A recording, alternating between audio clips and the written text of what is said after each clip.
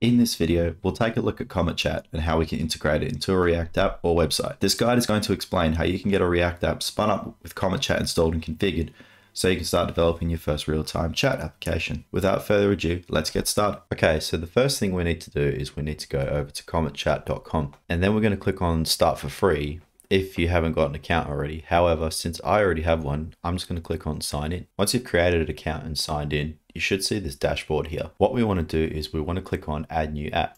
Then we want to give that app a name. So for example, we could call it React CometChat example. And the technology is obviously going to be React. And our use case, we're just going to do other. And we're going to do add app. Once your app is created, you should see this quick start screen here. Now you're going to have an app ID, your region, and this auth key here. These are some things you'll need to take note of because we're actually going to use them to set up our app. So basically all you want to do is just go down to the ReactJS tab here and click Quick Start. You should see this overview of how to get started with CometChat in a React app. So you basically want to scroll down to here and go to the prerequisites section here. So what it's going to tell you to do is set up a React app with React 17, including React DOM and React Scripts version 4 to create our React app. If you're on Windows, you want to open Command Prompt. If you're on a Mac, you want to open Terminal. Basically what you want to do is npx create-react-app. We'll call our app react-cometchat-example-app. Okay, once you've created that new React app, you want to open the project that you've just created in VS Code, for example, or whatever IDE you like. Now, as of this video, the latest version of React is React 18. For this video though, the startup guide is relevant to React 17. So I want to try and keep the versions relevant. What we're going to do essentially is downgrade React 18 to 17 for this video. There's a couple different ways you can do it. I find this way I'm going to do it is probably the quickest way to do it. You know, there might be a quicker way, but we'll just go with this way for now. First, you need to delete node modules. Then we want to also delete our package lock JSON file. Okay, so once you've deleted node modules and your package lock file, we are going to do npm install react at 17.0.2. We're also going to do react DOM at 17.0.2. We're also going to do react scripts at 4.0.3, and we're going to do testing library slash React 12, I believe. React at 12, yep. And that should be all we need to downgrade to version 17. So let's do that. Okay, so once those are installed, we want to go to our package.json file, and we can see we have successfully downgraded to React 17 and React Scripts version 4. So this is what we need to use CometChat in our project. What we also need to do is open our source folder here and go to our index.js file. We need to remove client from this React DOM library bit. And we also need to replace this here with this because this is how it's done in React 17 and before that. So if we save that file, let's go back to our app file here. Let us just get rid of everything inside here, save that, and let's just run the app. And hopefully we'll just see nothing. Actually, let's put something in there just to be sure. Okay, so as you can see here, our app has rendered correctly. Okay, so now that we know that's working, I might just get rid of this and have this here, just because that's all we're really going to need. We can also remove this logo import here, and even the app CSS, we don't need that either. And let's save that. We want to go back to the instructions, and we want to go to this bit here that says configure CometChat inside your app. So first of all, you'll need to import the CometChat component from the library that we just installed. And then we're going to initialize it. So we're going to do all this now, and I'm going to show you how to do it. Actually, before we continue setting up CometChat, there's something else I want to do beforehand.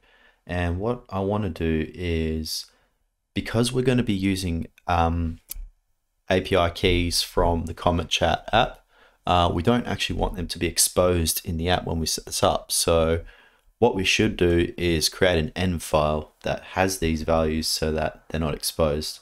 So first we want to do npm install.env.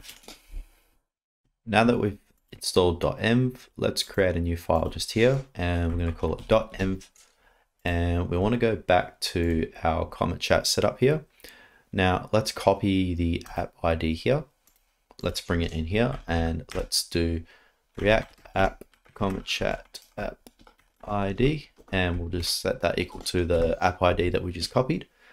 Then we want to go back and grab the region, so we can do React app CometChat region and set it to US. Then we need one more thing, which is the auth key. So we want to copy the auth key, and we do React app CometChat auth underscore key, and we're going to paste that. All right, so we've got those values now, and we don't need to remember them anymore because we can now just reference them here. And in addition, they're not exposed to the front end directly. So this is a much more secure practice when storing API keys in your app. All right, so let's do npm run start. So we'll get the app running so we can watch our changes on the fly. So it's a lot quicker. Next, we're going to go into our source folder here, and we're going to click on app.js. We're going to remove everything from inside here for now because we don't need it. And we're going to go to the top here, and we are going to do import CometChat from CometChat -pro/chat. Okay. So then next we want to copy some code, which is actually in the setup guide as well, but I'm going to write it out here so you can see. All right, so const app ID. Now this is going to be equal to process.env dot, what did we put for the app ID? Yes. So we want to put that there. Then we want to do const region, which is the same thing, which was process.env react app CometChat region. Put a semicolon here too. You don't actually need the semicolon, but I'll just keep it consistent. Then we're going to do const app setting equals new CometChat dot app settings builder dot subscribe presence for all users. Yep. What's going on there? Dot set region, which is the region. Dot build, and I'll just do this. Do this so you should be able to see it all. Yep, cool. And from here we are going to do CometChat.init app ID and app setting, which are our parameters or arguments. And then we'll do I'm going to do an arrow function, which just at this stage simply does a console log. And we'll do initialization completed successfully. And then we can also catch any other messages we want here. But for now, basically what I'm just going to do is I'm going to do an arrow function. And it's basically going to be the same thing, but instead we're going to write initialization failed with an error. And then we're just going to console log our error. That should be all we need to get started. However, I need to actually put something in this return here. So, okay, for the time being, just so that we don't encounter any errors, I'm just going to do a h1, and we're just going to do CometChat app react example. And we're just going to save that for now, just so we can see what we've done so far. Now, we should see that. Now we want to go to inspect, and we want to open the console here. And we can see here, initialization has completed successfully. Okay, so we've gotten this far, no errors or anything yet. If you do happen to get an error, obviously you'll just need to go back and check to make sure that all your credentials are correct in the env file and that .env is installed, for example. So just, check all those things if you are encountering errors, because that's probably most likely what it's going to be at this stage. Okay, so the next thing I'm going to show you how to do is to create a new user in CometChat through the React app. So there's a couple different ways that you could do it. Like, for example, you could make the user fill out a form that takes the information, say for their name and username and etc. And then when you submit the form, we can send that data off, which will then run the function to create that user for us in our CometChat app. However, for the purposes of this video, we're just going to keep it nice and simple. I'm just going to show you how to create a user dead simple, no forms or anything like that. And then you can implement it however you want. So to do this, we're going to go here and we're just going to go, we're going to do create user function. And we're just going to go ahead and go const auth key, which will be obviously process.env for React app, or CometChat auth key, I believe. Let's just double check that. Yes. Okay, cool. All right, so we've got that. And then we want to do const UID, which is, let's just call it user1. And let's say for the name, let's just do my name, for example. And what we want to do here is we're going to do var user equals new CometChat.user.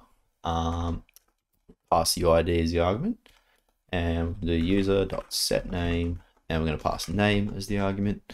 Then we're going to do CometChat.createUser, pass our parameters as user and auth key .then, and we're going to do user with an arrow function, which is just going to simply console log user created, and we're just going to dump out the user console. Now, if we get an error, for example, we'll obviously want it to tell us what the error is. So we'll do the same thing. We'll do console log error, creating user, and we'll just return the error. Okay, so let's save that, which I've just done, and let's actually see what that's done in the app. Okay, so let me just refresh just to show you. Okay, now it says here we've got an error creating the user, and that's probably, I've actually just realized why this has happened, because we refreshed the page. Obviously it created the user before I refreshed the page because it would have hot reloaded the app as we saved it. So that was probably a really bad way to show you that. So let's go back and let's just do, say, user2, and we'll do my full name. Now, okay, take note of this. We can see here UID user1 already exists. So just take note of that, just so I know that this is working. Now let's save it. It's compiled. Let's go back. Okay, so now we can see the user has been created, and we do have those credentials that we passed in, which were user2 for my UID and my name, Samuel. Okay, so we've confirmed that the user has been created, but how do we know that the user is there? So basically how we do that is, if I pull this window up here, now this is our this is the area that we were in earlier where we set up our CometChat app in the browser for our account. So basically, if you go to the left here and click users, you should see the users that we've created. And you can see here, yep, the one that I confirmed that we created. And then obviously there's that one that was already created before that I couldn't show you because I refreshed the page, obviously. But basically that confirms that the create user function has actually worked correctly. Now that I've showed you how to create a user, let's now show you how to log in as any user. So let's comment out this because we don't need it at the moment. Now, what we're going to do here is we don't actually need our name for this part. So I might just comment this out too. And basically what we're going to do is it's going to be quite similar to what we did just now, but it's just going to be probably a few less lines of code. So what we're going to do is I'll comment this as the login user function so you can keep track. So we're going to do CometChat.login, pass UID and auth key as our arguments or parameters. Then we're going to do user arrow function, and we're going to put this console log. User logged in successfully, and we're just going to pass in our user info so we can see it. Otherwise, if that doesn't work, let's just do an arrow function and do console log login failed, and we will pass the error. Okay, so we've saved that. So now if it's worked, if I go back to my browser, we can see that I've logged in successfully. Now, how do we know that I've logged in? All right, so let's check this, and we can see that, yes, we've logged in as user 2, which is Samuel, and here's our auth token. So yeah, pretty cool, hey? Okay, so the next thing that we're going to do is we're going to install the UI kit to our project so we can get a nice UI that's got a bunch of components ready to go that are actually by this UI kit. So it saves you time, obviously, having to build out this messaging app, for example. So what we're going to do is we're going to kill the app temporarily. And if we go into the instructions, there is this GitHub repo that we need to clone. So let's go copy, and basically what we want to do here is we want to seed it into the source folder because we don't want to put it directly in the root directory. Actually, yeah, we can do that. So if we paste that here, we can clone it. Now that we've cloned our Git repository, we should be able to open it just here, and you should see this package.json file. So there's a few extra dependencies that came with this Git repository that we're going to need to copy into our project's package.json file. So since we've already got like CometChat Pro, React scripts, and React DOM and React, for example, we should only have to copy probably these ones. And we'll go back to our project's package.json file, paste them down here. We'll save that. Now keep in mind too that you may have to delete node modules again before running another npm install, because we need to run npm install again to get these new dependencies. So I'm going to run npm install and see if that works, but it should. But if it doesn't, it's probably because we'll have to delete node modules and reinstall everything. Okay, so I was able to compile my app successfully after running an npm install. So now what we're going to do to see if this works is, actually what we'll do first, I just want to tidy up the project a bit. Let's take our CometChat Pro React UI Kit folder and let's just drag it into the source folder, just so it all stays relative. The next thing we want to do is we actually want to try import a component from this project that we cloned. So we're going to do the CometChat UI component, and we're going to grab that from CometChat Pro UI Kit. Yep, CometChat Workspace, source, and components. I believe that's where it will be. There's also, if you want to check for reference, there will be a bunch of them just here that you can have a look at. So have a play with that in your free time. Now we want to use that, and as I've done here, so I've written this component here already, and I've just wrapped it in a div. So let's save that and let's try run the app and see what happens. Okay, so after running the app, this is what I see. So this is our component that we imported and rendered. So yeah, this is our CometChat UI component. If we go to users here, yeah, we can actually see there's my other user. So if we inspect this, for example, we'll still be logged in as my other account, so user 2, Samuel. And we can see here that we can actually, yeah, contact Sam. So very cool indeed. Yeah, and that is pretty much all we're going to do for today's video. This was just a basic guide just to help you get started with CometChat in React. And hopefully I'll be able to dive more into this topic and maybe show you different components and how we can extend CometChat in React further, or even use CometChat on other platforms like Vue. So if you like this video, please subscribe and give us a thumbs up, and I hope to see you again next time.